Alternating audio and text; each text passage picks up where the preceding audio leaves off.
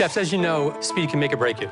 Working a busy night on the hotline, it can get you out of a lot of jams. People come to restaurants for the food, but they come back for service. This is gonna be interesting.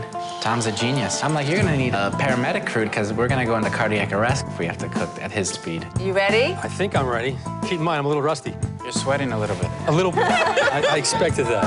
It's okay. Take your time. I know this is going to be a 15-minute or less quick-fire challenge. I just know it. I'm feeling sick. Ready, get set, go!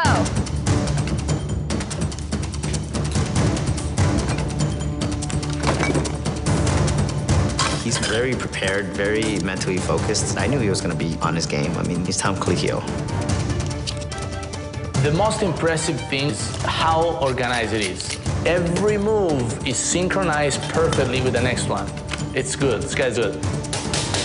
I'm actually really impressed with how fast he opens up those clams. Like Jersey screw up back in the day, chef. You know it. I'm starting to get concerned that I could have 4 minutes to make a dish. Sorry, Padma. Yep. I was like smiling from ear to ear just watching him because you never see him in this way. He's running. And I'm like, come on, chef, slow it down, slow it down. Chef, at least give us 10, okay? Seeing Tom cook like us is rad. I gotta give the man respect because I've seen it firsthand.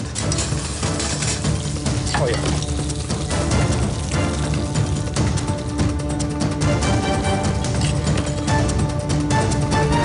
Time's up. 8:37. Are you freaking kidding me?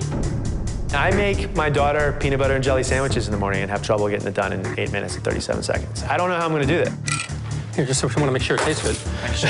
We got zucchini, tomato. It's a very good dish for 8 minutes and 37 seconds. I mean, that would be a good dish in half an hour. It's good, chef. Good. Wow. So this is just a simple dish with the clam juice, the fish. I kept it on the skin side and flipped it over when I got here, and that was pretty much it. And that'll be the first and last time I do this.